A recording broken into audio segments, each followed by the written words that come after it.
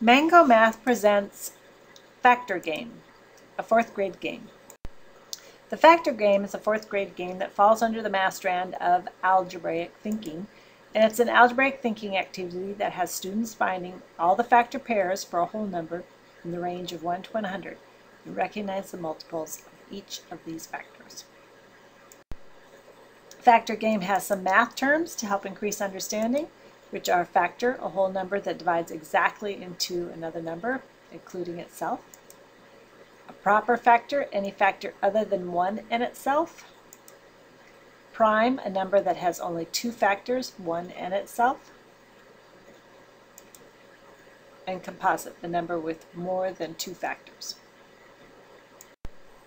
The supplies that are provided in the pouch, along with your information sheet and directions, is a factor game board and factor score board, dry erase marker and eraser, and bicolored counters.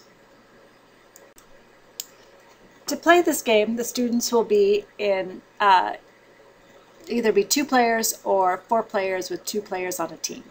Each player or each team will have one of the red card or the yellow card. To start this game, the red players will always go first because they have multiple on the top of their game board. And they are going to select any number on the game board that they would like to cover. And they will take their marker and cover that whatever color. So let's say the red players decide to cover up 27. So they're going to put 27 as the points that they earn for that, for the number that they covered. The other players are going to be yellow, and they are going to find the factors that make 27, and they're going to cover those factors. So they get to cover the 3 and the 9. And they can write up on the board 3 and 9, and they can add those 2 numbers together, and 3 plus 9 equals 12. They are then going to have a 12 on the board, and they can erase the 3 and the 9 now because they don't need those numbers anymore, and just have the 12. So the multiple that this red team played actually was to their benefit because the yellow team didn't score as many points on it as if they had selected another number. They had less points than 27, so it was a good selection by the red team. So let's say it's the yellow team's turn now, and they're going to cover up with the yellow marker a number. And let's say they covered up 41, and they put 41 up on their game board. Well, the red team now has to find factors, and they realize that they cannot find any factors other than 1 and 41. And in this game, you can only find proper factors, which mean any factors other than 1 and the number itself. So they cannot score any points off of that 41, and they need to cross it out or erase it, and they get no points for that round of play. So then it's back to the red team, and they're going to take their 41 counter off. They could leave it on there if they want to, so that they remember not to cover it again, or they can take it off. In this case, I'm going to take it off. So it's going to be the other team's turn again, and they get to choose another multiple. And let's say they choose 40, and they're going to write 40 on their board. Now the other team gets to find factors that make 40. So let's say they cover the 4 and the 10, and the 5 and the 8. And they write that up, 4, 10, 5, and 8.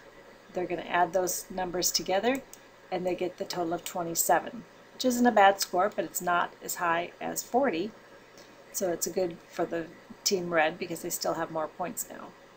But 40 might also, or the red team might also notice that the team failed to cover up 2 factors, 2 and 20.